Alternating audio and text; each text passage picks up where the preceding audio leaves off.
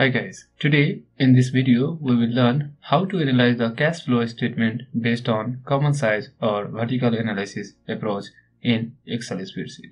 Okay, so before I start to show you the preparation of this statement, first we have to take the cash flow statement data as a questions. Okay, alright, you can see that we have a cash flow statement data here, right, as well as the sales revenue. Okay, actually the common size cash flow statement can only be prepared when we have the sales revenue, because the common size cash flow statement can be prepared by using the percentage of sales method, right? So that we must have the sales revenue data as well along with the cash flow statement, right? So we have a cash flow statement and sales revenue data. Okay, so based on these two information, we can prepare the common size cash flow statement, right? So without spending more time, let's get started.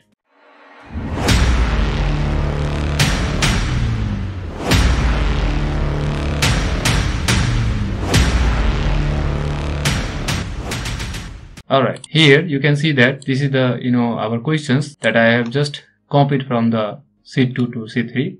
Alright, and this is our calculation area. You can see where we will calculate the percentage of the each component of the cash flow statement by using the percentage of sales method. Alright, okay, so first click here and now let's start to calculate it. So press the equal to sign and now click this one to get the value of cash received from sales, right? And now press the divide sign from your keyboard, and now we have to take the sales amount, right, which is not here. We have to go to the sheet 2 to get the sales amount. Okay, so I'm going to click here and now click this one, and now let's fix this row so that the row will not be moved. Alright, only column will be moved. Alright, so I'm going to click on the formula bar and now click here and now press the dollar sign between the cell reference. Okay, so press the shift and 4 key button from your keyboard. Okay, now click here and now press the enter key, and you can see that the value is showing in percentage form because I have already changed the format from general to percentage form by the help of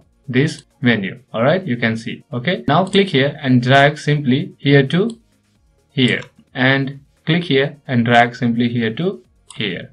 Alright, okay, now let's make the border as per this statement. Alright, so I'm going to click here and now just select from here to here, and now let's first bold it by pressing the Ctrl V, and now let's add the border here. So for this I'm going to use the shortcut key from the keyboard, so press the Alt H B D and you can see. Alright, similarly I'm going to click here and now let's copy this by pressing the Ctrl C, and now click here and now press Ctrl V to paste it to copy the format. Okay, similarly click here and now press Ctrl V to paste it. Similarly click here and now press Ctrl V to paste it. Alright, you can see this.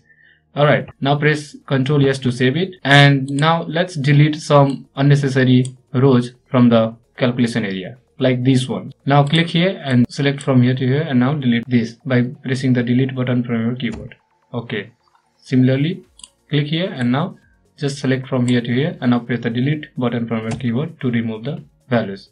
Alright, and now click here and now select from here to here and now press Ctrl B to bold it. Okay, now we are successfully calculated the percentage of all the component of cash flow statement. Now based on this calculated value, we can interpret the result. For example, we have the first component of the cash flow statement under the cash flow from operating activities is cash received from sales, which is 70% in the year 2021.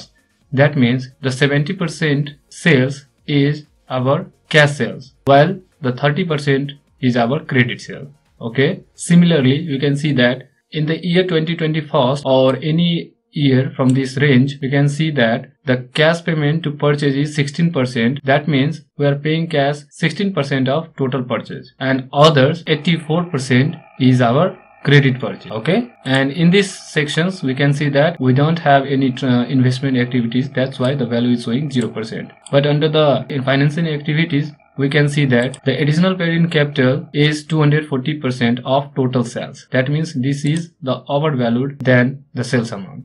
Okay, in the year 2021. Similarly in the year 2022 or 2023 we can see the result like this.